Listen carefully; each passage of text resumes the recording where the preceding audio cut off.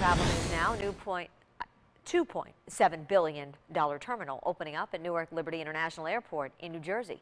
The new terminal opening the doors for passengers and flights for the first time yesterday.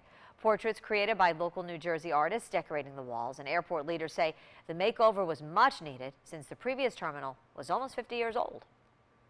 It's necessary because if you've been to the old Terminal A, that was finished in 1973. It was totally archaic. It was in the Stone Age, and the people of New York and New Jersey deserve a first-class and world-class facility like this.